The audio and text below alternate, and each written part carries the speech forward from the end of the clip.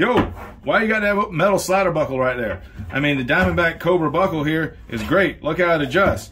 Well, the problem is, if you have a heavy loaded belt and there's weight bouncing up and down, this can start to vibrate and it can start to loosen just a tiniest little bit. If that's happening to you, take this loose end of your webbing, go back through this buckle.